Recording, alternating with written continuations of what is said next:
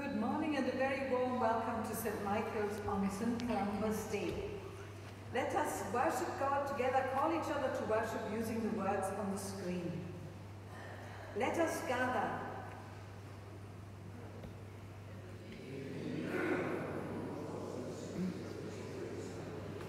With words of life. Rules for living and invitations to be the future. Let us gather. In the name of the one who leads us into life and worship. Let us worship God and sing, O God, thou art the Father, words which St. Columbus wrote.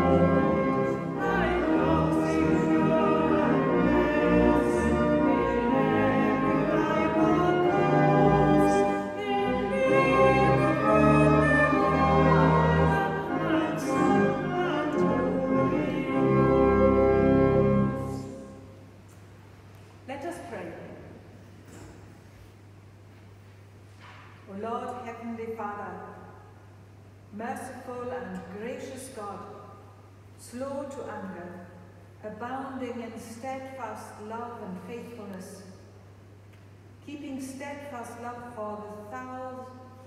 for thousands of generations, we are your people. We gather in worship today to hear of prophets, to listen for your word, to be part of the community of faith, your family, to experience your presence. May we be as quick as Moses to bow down, as eager as the prophet Samuel to serve, and as passionate as St. Columba to share your love. Lord, we've arrived here with different experiences and from different places and backgrounds. Help us to let go of preconceptions which prevent us from finding you now. Help us to be open to different perspectives as we join with the fellowship of other believers.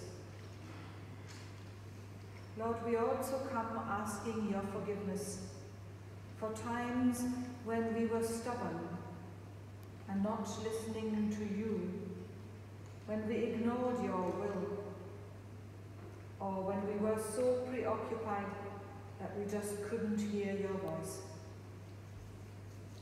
Lord, open our hearts to your presence.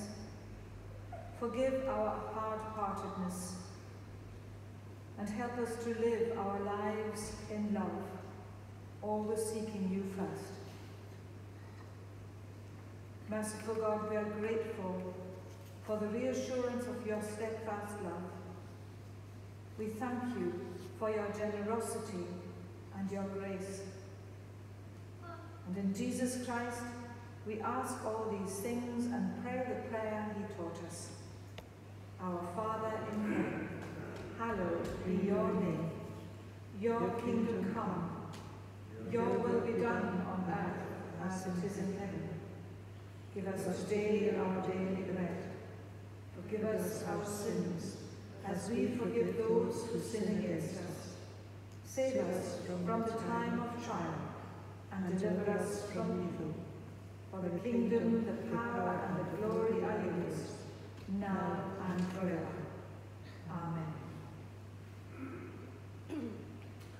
Right. Here is my bag. Hello, Rosie. Now, I've got another picture today, and but I didn't bring it. I forgot. I actually tried to bring it out, and I forgot to pick it up from downstairs.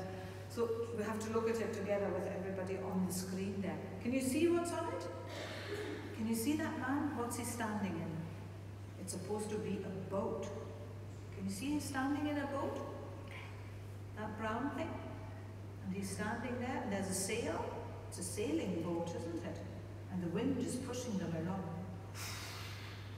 And sometimes it was a dangerous journey going across the sea. Do you know shall I tell you the name of the man in the boat? He's called Columba.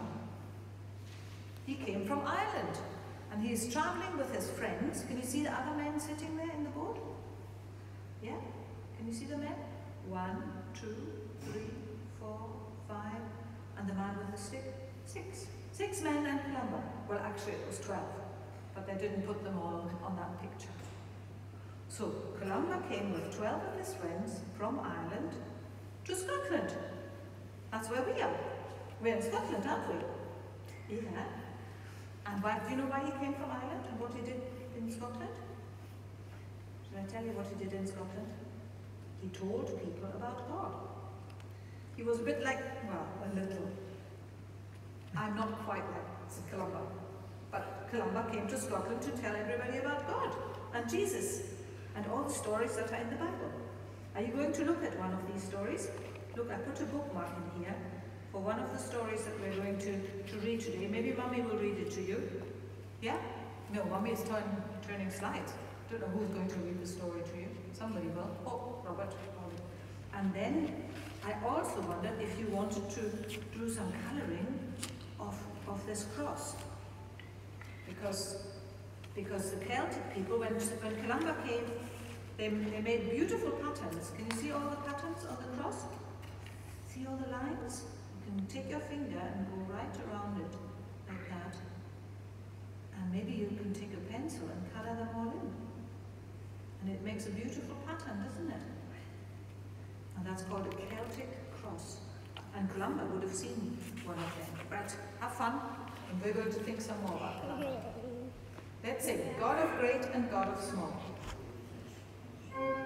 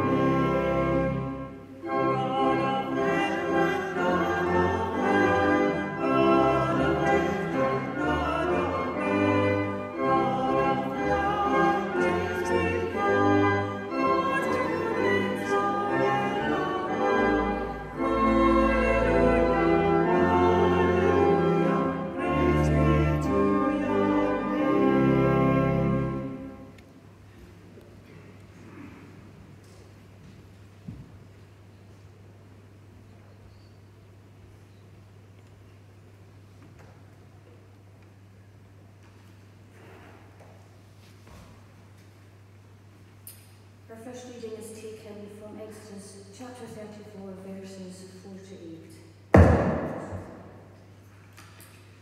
So Moses cut 2 tablets of stone like the former ones, and he rose early in the morning and went up on Mount Sinai, as the Lord had commanded him, and took in his hand the 2 tablets of stone. The Lord descended in the cloud and stood with him there, and proclaimed the name of the Lord. The Lord passed before him and proclaimed, the Lord, a God merciful and gracious, slow to anger and abounding in steadfast love and faithfulness, keeping steadfast love for 1,000th generation, forgiving iniquity and transgression and sin, yet by no means leaving the guilty, but visiting the iniquity of the parents upon the children and the children's children to the 3rd and 4th generation. And Moses quickly bowed down to the ground and worshipped.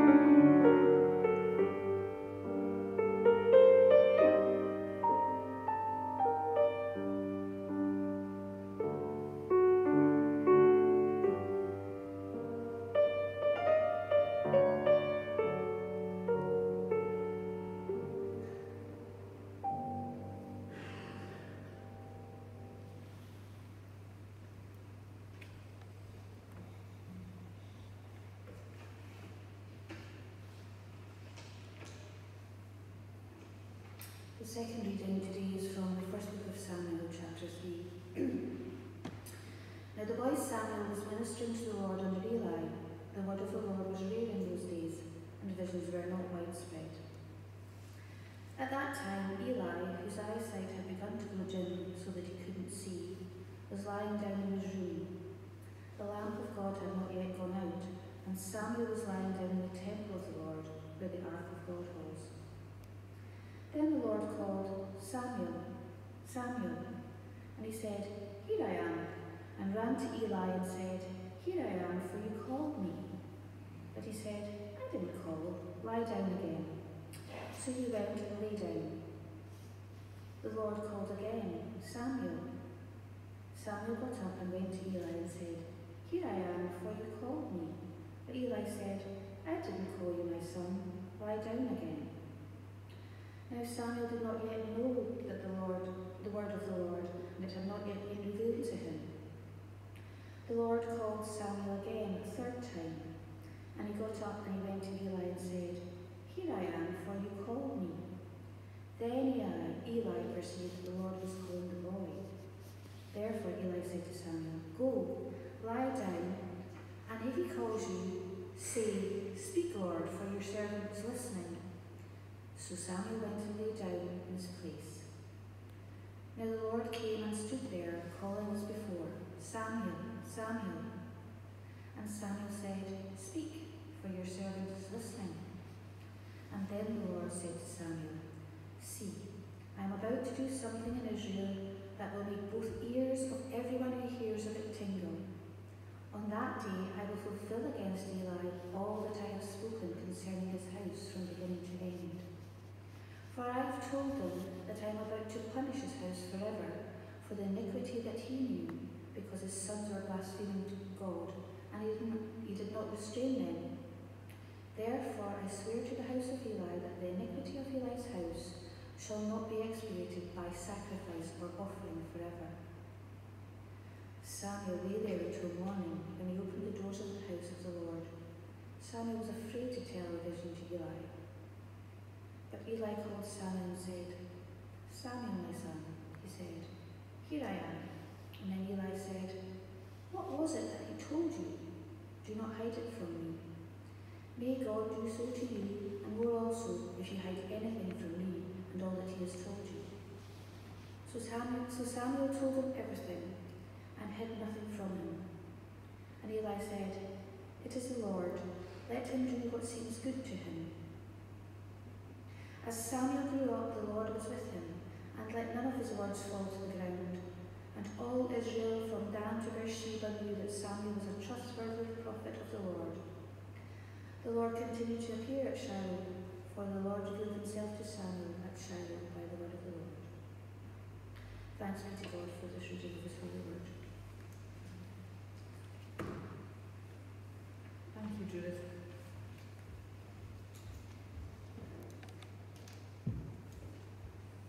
Let's sing, Inspired by Love and Anger.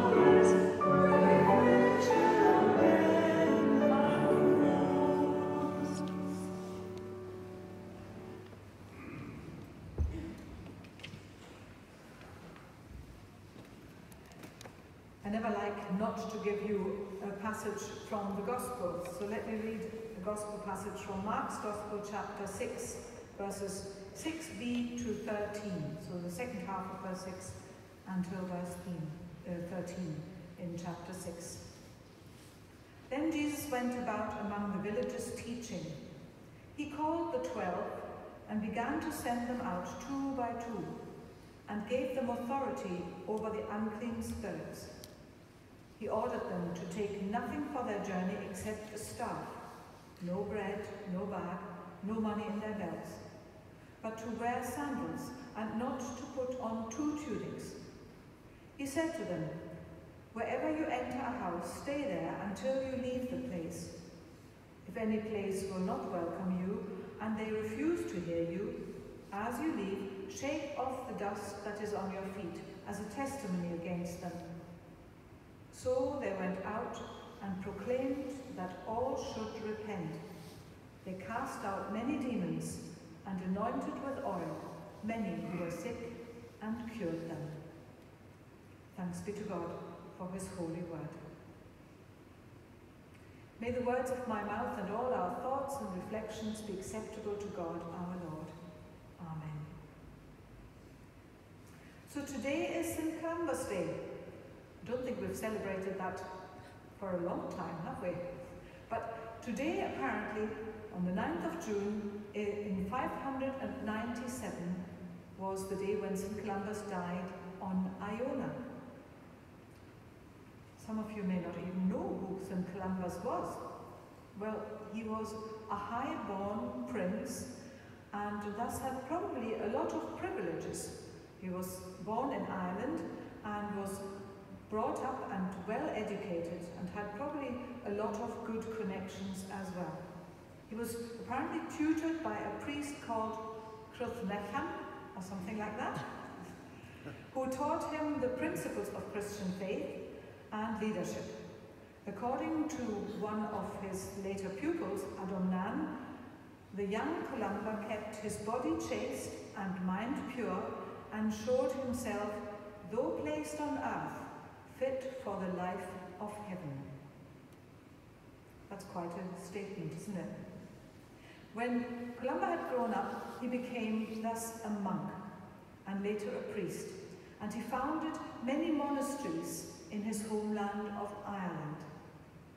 Someone told his story like this: "You were not a quiet man. They say that when you preached, you could be heard on Mull, the next island to Iona. You were not a quiet man, but then neither were many of God's prophets. They made themselves heard.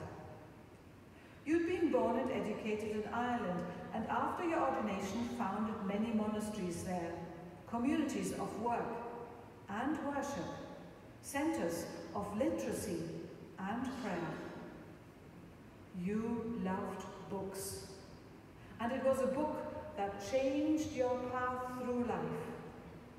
They say you copied a manuscript belonging to a saint, and when the saint demanded that you give him your copy, you refused. It's all done by hand, no photocopier in those days. And a dispute erupted and turned into a battle, and many men died, and you were sent into exile. That's part of your story. Was it true like this? Who knows?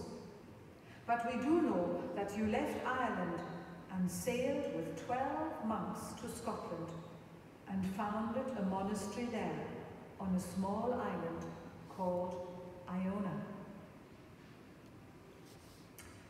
So far the story told. St. Columba must have been brave. He certainly was well educated.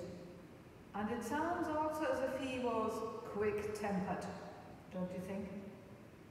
After settling in Iona, he preached to his kinsmen who had settled along the shore of the Scottish west coast.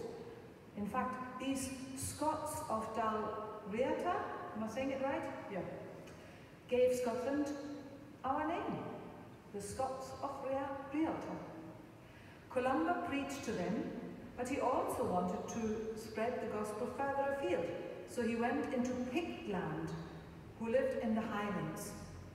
St. Columba went with a few friends to visit the Pictish king, Brud mac Milchan, or something like that. They travelled through the Great Glen, and that was a very dangerous journey. So dangerous, in fact, that there is an account of him meeting a monster. Loch Ness, of course. The Loch Ness monster. Come on. They arrived safely in Inverness, where Columba and Brud, the king, became friends, despite the opposition of Brud's Druid advisor, Breochan. Brud gave Columba the freedom of his kingdom, quite a privilege, and subsequently Columba became very involved in the local politics of the land. As I said, Columba was very learned, and today we are singing two of his hymns, which are still in our hymn book, the first one and the last one. Under Columba's leadership, Iona became a major centre of learning in his time, and also a centre of pilgrimage, because many came to learn their letters and discuss their faith and how to lead life together. And so Iona was, I suppose, like Cambridge and Oxford now. It was a centre of education until the Vikings came in the 9th century and destroyed it all and forced the monks to seek refuge in Dunkeld and further afield. But before then, Iona trained and educated many of the men, because it was all men in those days, who went to preach the gospel all over Scotland and further afield. I think some went as far as Germany. This morning, we were in our Bible readings reminded of two other prophets longer ago, Moses and Samuel. Like Columba, Samuel was educated and dedicated to God's work early in life. The window, which is here to my left and your right, the one nearest the end of the church here, shows Samuel as a little boy being dedicated by his mother to Eli the priest in the temple. Our story played a little later, after this event. Eli teaching Samuel, and Samuel learning about God sending him messages and speaking to him and turning Samuel into his prophet, the truth teller of God's word. Moses, on the other hand, was called later. He was called as an adult by God. But like Columba, Moses was brought up in privileged surroundings. They lived with every advancement and privilege class provides and power can give. But Moses was also called by God, in spite of being imperfect, having the death of someone on his conscience, like Columba. Columba had to leave Ireland, we are told, possibly as a form of penance, an exile pilgrimage in God's service. But all three, Moses, Samuel, and Columba, were called by God and strove to live in close relationship with their God. Now, how can you have a close relationship with someone who is invisible, immortal, and beyond all human understanding? We are told of Moses having the burning bush experience. Remember the bush that didn't burn up? And the vision, the voice coming from within the bush telling Moses to go and liberate the people of Israel from slavery. Samuel learned his trade as a little boy in the temple and had to learn about listening to this inner voice of God. Columba had many famous teachers in his day, and all three felt called. Moses heard the I Am sending him to Pharaoh. Samuel heard God's verdict on Eli and his sons. and later also ordained the shepherd boy David to be Israel's next king. Columba was sent to Scotland to bring the good news of God's love to all people there. All three knew the invisible, immortal God very close, accessed in prayer, in worship, to gain strength and enable them to act according to God's will in their lives.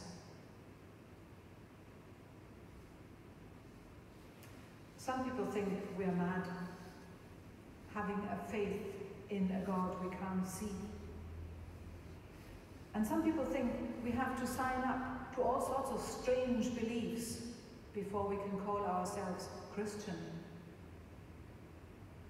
But not so.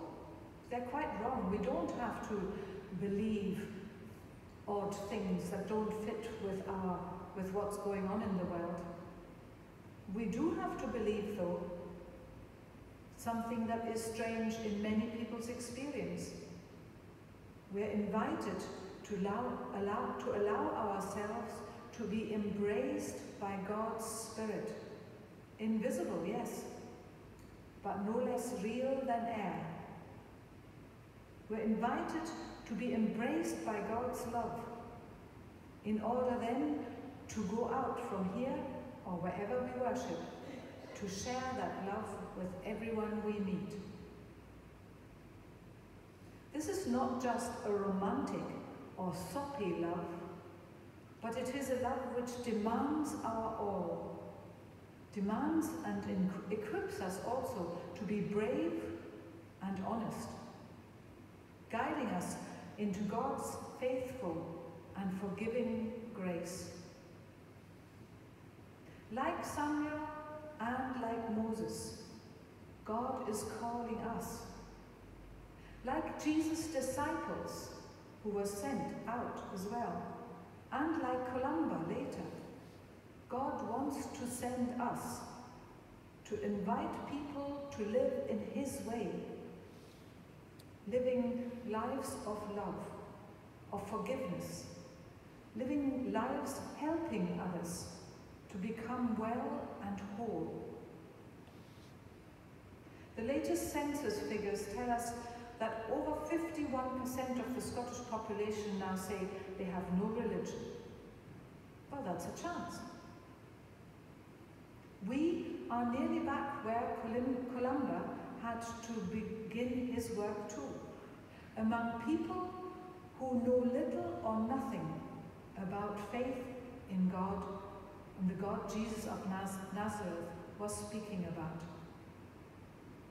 God is needing each one of us and needing us to be faithful, live our faith and share it, share God's love bravely and joyfully, not by Bible bashing or frightening people into faith, but by encouraging them to be embraced by God's love and rejoice in all the gifts life brings us. Listen to another bit of Columba's story. Years later, a monk called Adamnan wrote your biography, a story full of kings, wild birds, a white horse, and of course a monster, the one who lives in Loch Ness, no less. It's well worth the read if you want to know more. You were not a quiet man. You were a priest, a sailor, a scholar, a statesman, a prophet. You made yourself heard. Your followers spread the Christian faith throughout the British Isles and beyond. The island of Iona is still a place of pilgrimage. Its abbey a place of work and learning and prayer. We remember you, Columba. On June the 9th, each year we tell your story and give thanks. Amen.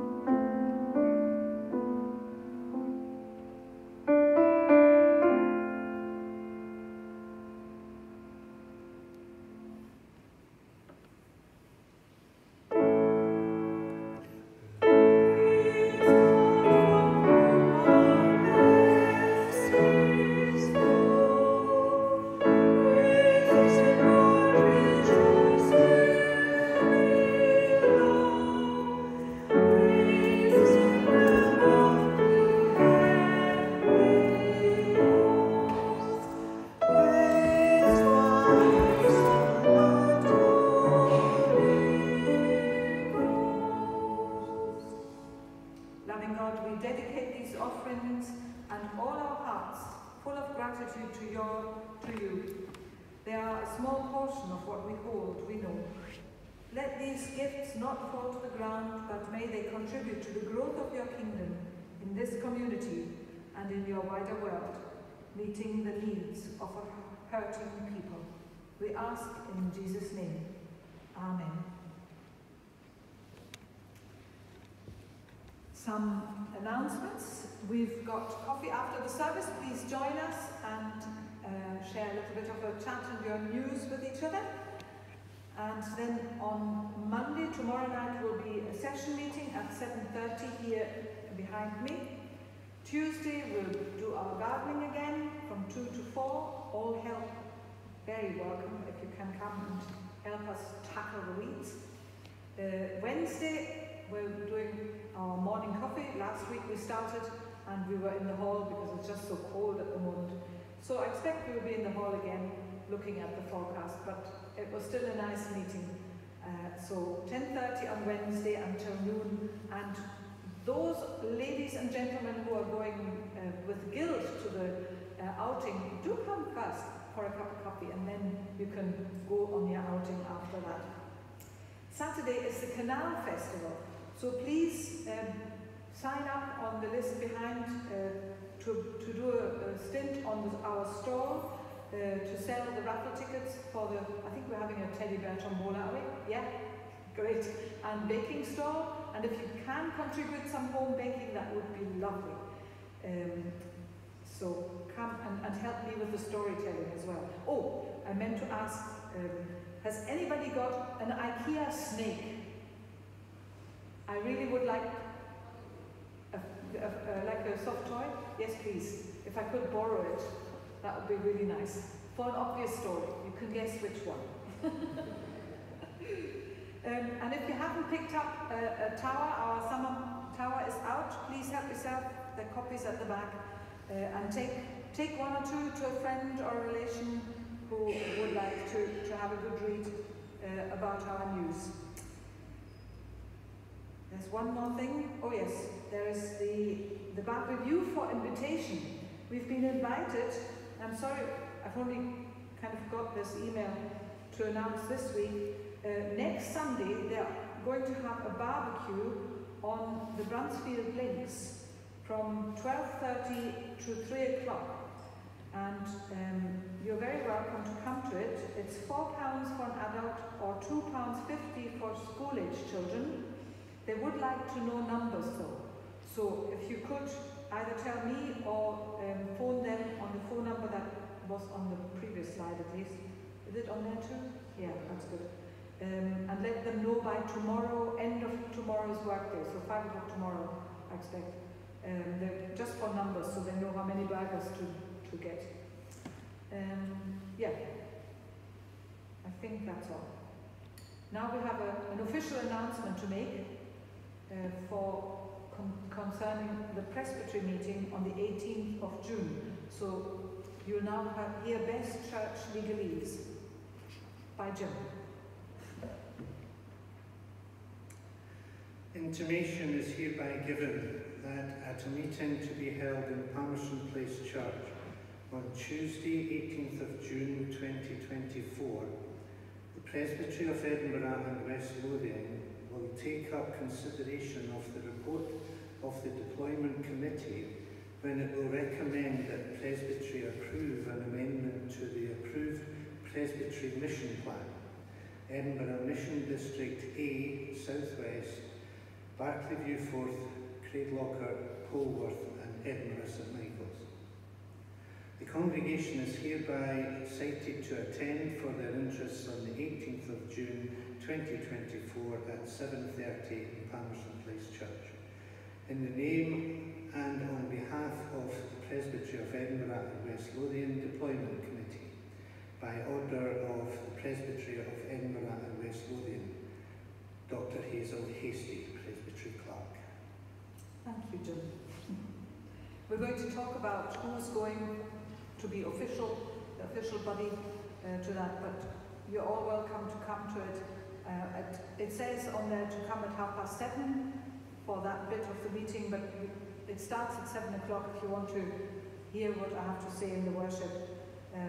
come along at 7 o'clock to Palmerston Place on the 18th, so that's not until 2 weeks' time. Yeah, I think that's everything. Let's sing a hymn, As Fire is Meant for Burning.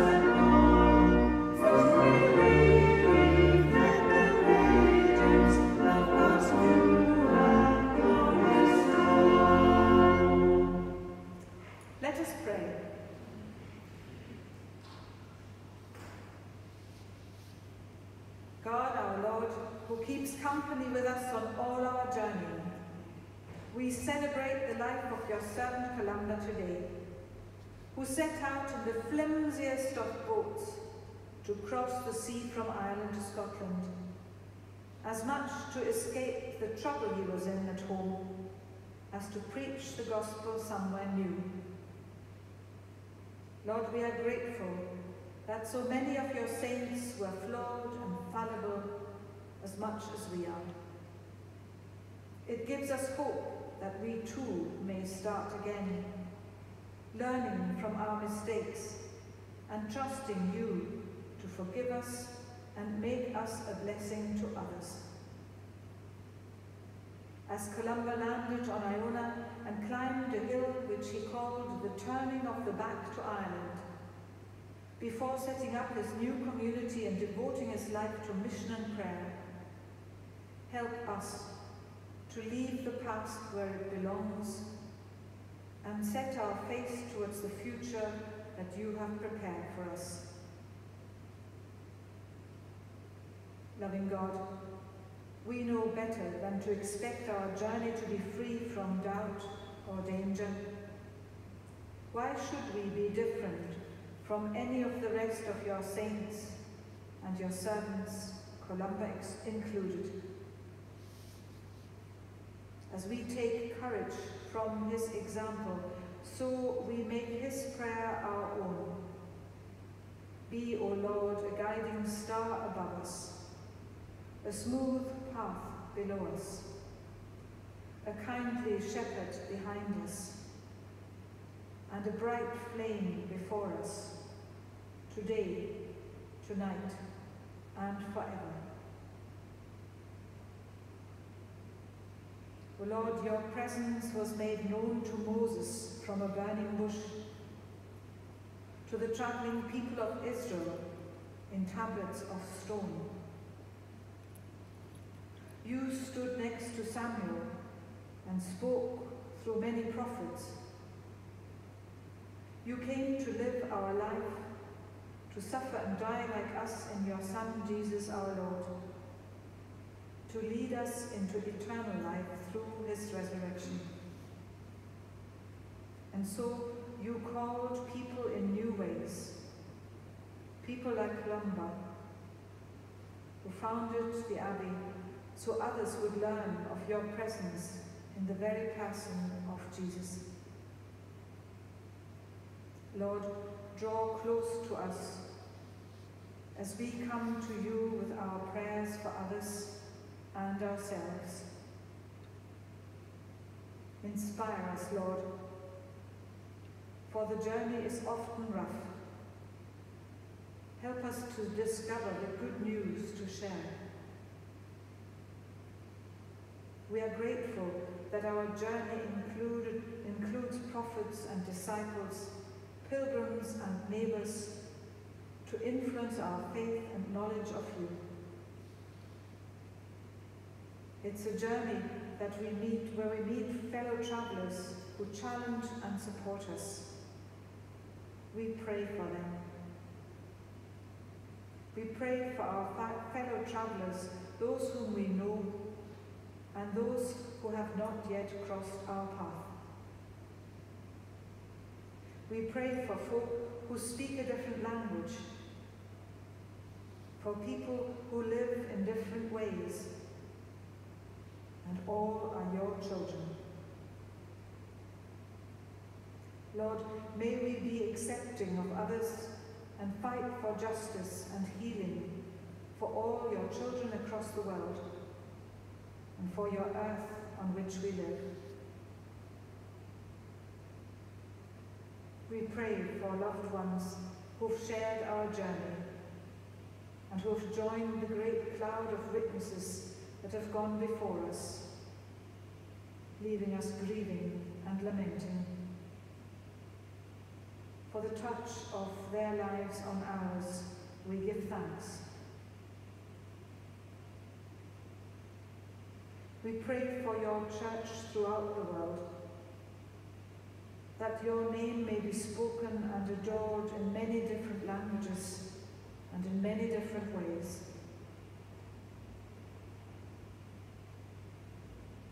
Dear Lord, as we journey, help us to know you better, to discover your presence like Moses, Samuel, and Columba did. When we are unaware, you are calling. Catch our attention. Make us stop in our tracks. Allow someone else to point out that you are present.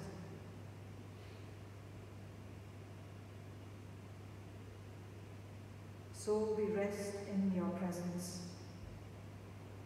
We bring to you now all the joys we celebrate and the tears we shed.